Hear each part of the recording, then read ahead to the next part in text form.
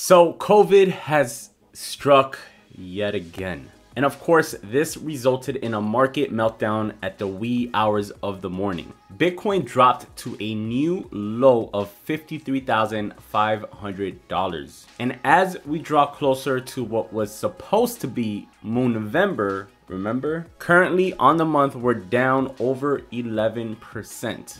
This just goes to show, guys, no matter how good you're at analyzing charts and data and whatever else, there's zero way, for one, ever predict the market, and for two, to ever be able to predict any type of news event that could affect the market like we saw today. This is exactly why it's so important to mitigate your risk by practicing proper risk management. So today we're gonna jump into the charts. We're gonna take a look at what we could possibly expect as we go into the final few days of the month and as we prepare for the final month of 2021. So let's go ahead and dive right into today's analysis.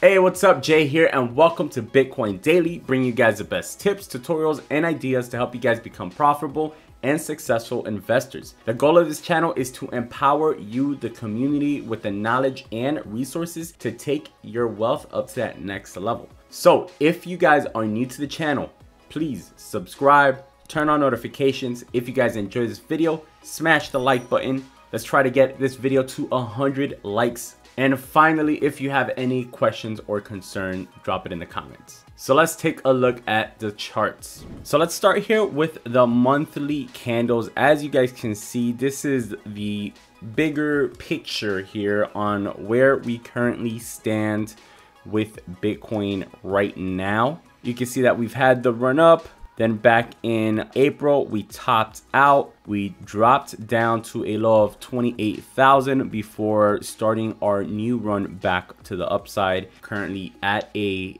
all-time high of around 69,000. And of course, currently this month we are down just over 11%, but there's still some time left in the month. We could still move back up. If we want to get to around break even, the break even price will be around 61,300. If we want to get in the green, we got to get above that price. Now it is possible, and it probably would have happened 100% if we didn't get this news today. Yesterday we were back at 59,000 and teasing to get over 60K once again. Unfortunately, overnight we got the news of the new COVID variant, and of course it sent us down to a new low for the month of 53,500. So now I do think, you know, depending and barring any other bad news, that we bounce here. I don't see why we would continue going down. Of course, barring any other bad news. We can't control, you know, COVID type of news and events.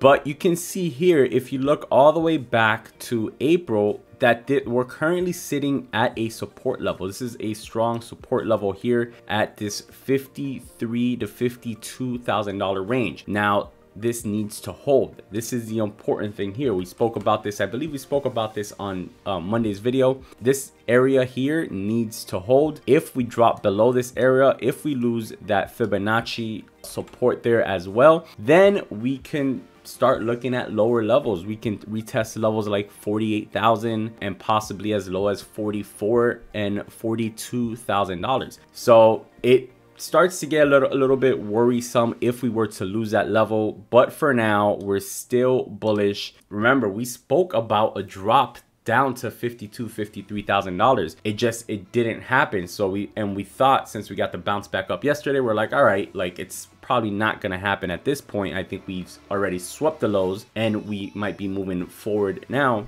But because of the news yesterday, we had to set new lows for this month and sweep the lows yet again, you know, put fear in people's hearts. And, you know, hopefully now we get that move back to the upside. If we look at the weekly chart here, you could kind of see the same thing. It zooms in a little bit more for you, but you see the support we have here, and then you can also see what happens if we lose that support. That's a possibility of what could potentially happen if we were to lose this support. Not saying that we're going to drop all the way down here to these lows, but we can definitely, if we lost this support, we can at least see maybe a candle like this, and this is a 20% drop or more, this candle right here, to lower levels back down at the 48,000, 44, 45,000 area. You know, we might drop back down to these levels at 42,000. So we need to avoid that. And the way that we avoid it is, of course, by this support here holding up. So as long as that holds up, we're fine. We're good with this position. I think we're still bullish. We can still continue up higher and set up that new higher leg like we've been speaking about. But if that were to break down,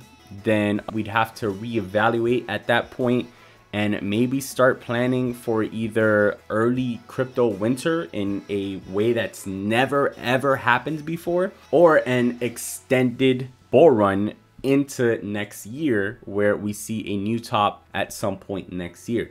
So those are pretty much the two scenarios from the two different perspectives right now that we're looking at. Again, this has never happened where we've gone into a bear market, you know, in November and December. There's always been a one more push up, one more blow off the top type of thing after Thanksgiving. So it would be the first time ever in the history of Bitcoin if we were to go into a bear market right now, which is why it leads me to believe that we're not going into a bear market yet. We still got that at least one more push to the upside. We just have to be patient here. So zooming into the daily chart here, you can see that we are at the bottom of support and we bounce basically perfectly on that bottom of it, right? And not only that, but there's some confluence right here. Look at this touch here, look at this touch here, and this touch here. This is an ascending support that started back in mid-July, and anytime we've touched this since then, we've bounced back up. Last time that we actually touched this support, we began our new leg up to the new all-time high. And the time before that, when we started this support here, is actually when we had that move up. So can this mean now that we're about to get that new move up now coming in December, like we've been talking about, trying to predict? Hopefully so. This is why we keep saying this, even though there's panic in the market right now, and even though we're down 11% on a month, we're down basically 8% today, it's not all bad news. There's still hope. There's still reason. There's still a lot of confluence that's pointing us to the upside. I think today was just, you know, one of those news-driven events that we just can't control. So I think that today was the worst of it as far as the news, because from here on out, I'm expecting to possibly get news saying that there's vaccines that are ready, you know, boosters or whatever it is that they're doing, you know, that works against this new variant, as there has been for the beta and for the delta. So that's obviously the bullish side of it. The bearish side of it is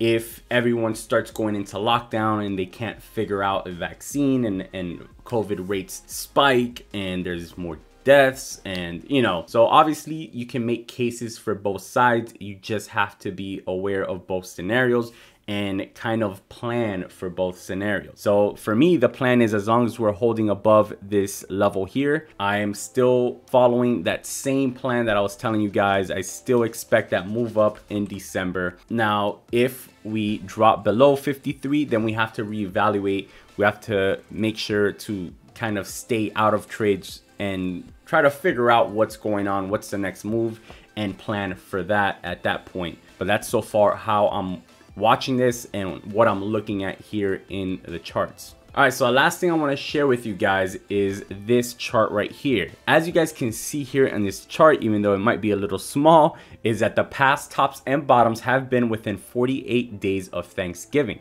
So the Thanksgiving holiday appears to be close to major bull market peaks and bear market bottoms. So if you look here, that was the bottom and that was very close to Thanksgiving. You can see that we had a top here at Thanksgiving, another bottom, you know, within the Thanksgiving day, another top within Thanksgiving, another bottom within like a few days within Thanksgiving. So each of these orange lines here represents Thanksgiving Day, and you can see how close it's been with each top and bottom during each bull and bear cycle. So what is going to happen this time around is of course the question. The crazy thing is that 5 out of 5 major Bitcoin tops and bottoms have appeared within the 48 days of Thanksgiving. 4 out of 5 of these same tops and bottoms have occurred within 24 days of Thanksgiving. Finally, 2 out of the 5 tops and bottoms appear to coincide within the holiday itself. In 2017, which was our previous bull cycle, 24 days following Thanksgiving that year, Bitcoin rallied